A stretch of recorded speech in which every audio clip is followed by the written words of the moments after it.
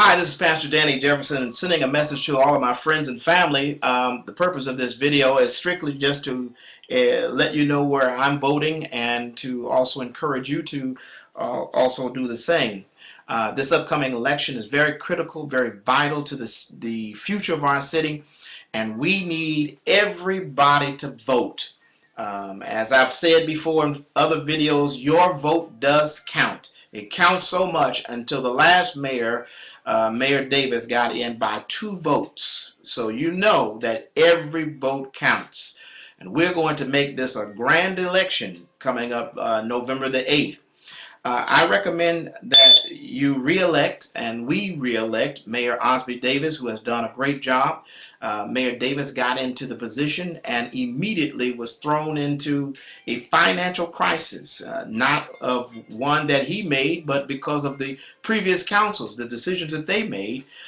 He had to deal with the financial crisis of our city.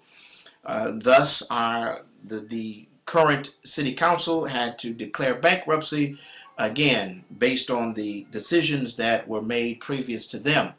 However, with all of that said, in these 4 years, Mayor Davis along with council members have balanced the budget, and today we are out of bankruptcy because of that kind of keen insight and leadership and teamwork, which is very key in order to bring us to where we are today. So I suggest that we re-elect Mayor Osby Davis for the position of mayor. Also would like to recommend Erin Hannigan, Councilwoman Erin Hannigan, who was very instrumental, very key in the balancing of that budget. She comes with a wealth of knowledge and understanding, as well as she is a person who supports everybody in this city. Let's vote for her.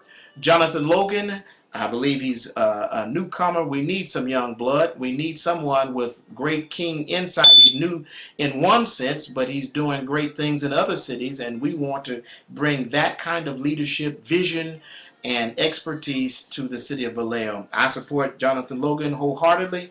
And then also my final recommendation in terms of city council is Jesus Mogapo.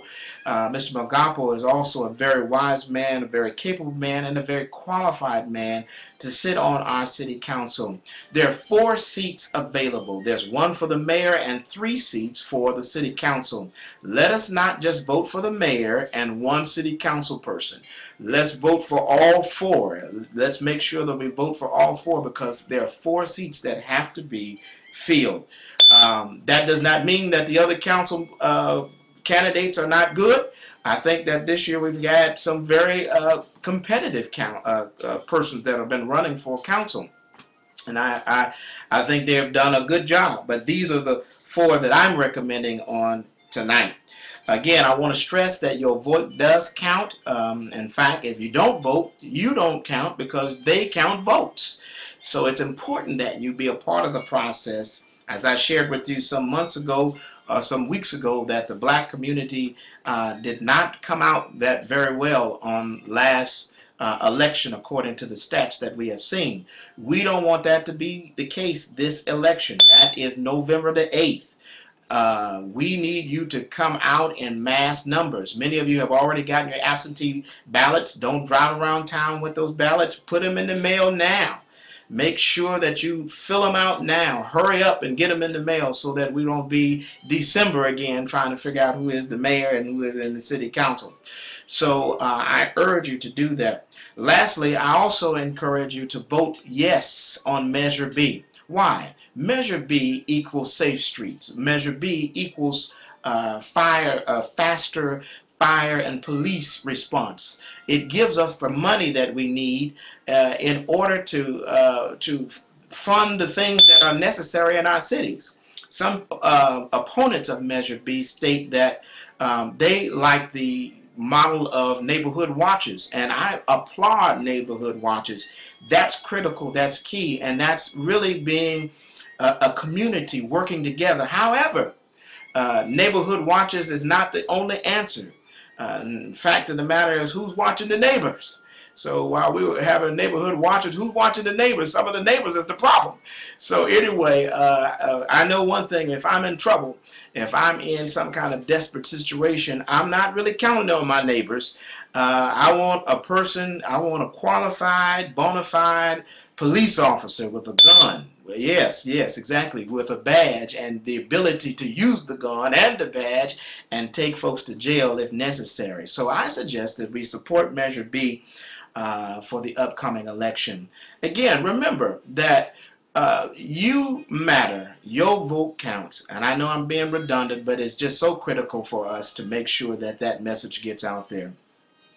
And we're looking forward to a wonderful election. It's November the 8th. Many organizations are coming together.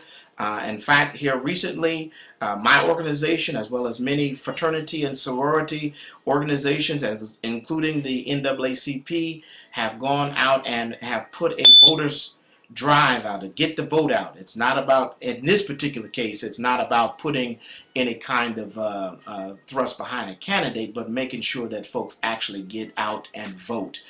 It's important for you to exercise your duty. And particularly of those of you that are African descent and African Americans, listen, too many people suffered, too many people paid prices, dogs were sick on them. Too many people suffered for your right to vote. Please, sir, please, ma'am, brothers and sisters, ladies and gentlemen, let's make sure that we get out to vote. Let's make this election a banner election. Let's win it not just with 2 votes this time, but with a landslide. So I'm looking forward to seeing you at the polls. There are various organizations that are even arranging transportation if you need it. So look around and you'll see postcards throughout the city that will also give you that kind of information. And remember that together we can make the difference for generations to come. Thank you so much.